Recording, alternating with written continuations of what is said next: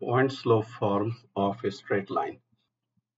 Suppose this straight line passes through the point P whose coordinates are x0, y0, and the slope of that line is m.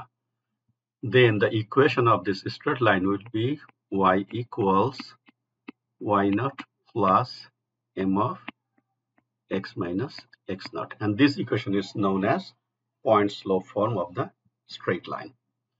I will take one example. Say that you have a function y equals f of x equals 2x squared plus 3x plus 4. All right. And you know that the derivative of this function is f prime x.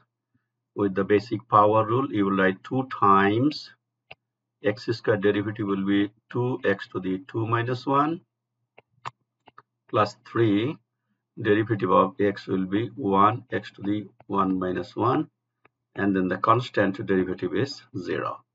So then this one is simplified version will be 4x plus 3. All right. Now let us take a point on this function. Say x is 1, and then if you plug 1 in here, you can see that 2 plus 3 plus 4 is 9. So the point is 1, 9.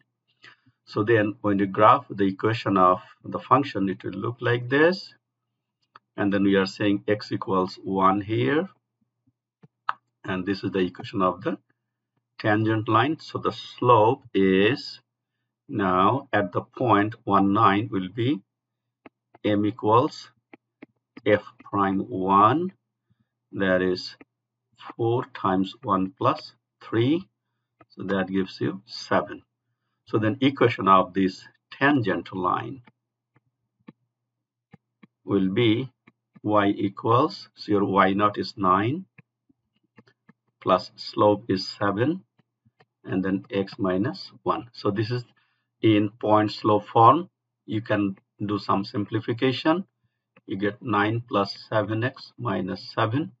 So that gives you 7x plus 2. And this equation is given in slope intercept form. And we are done with the equation of tangent line.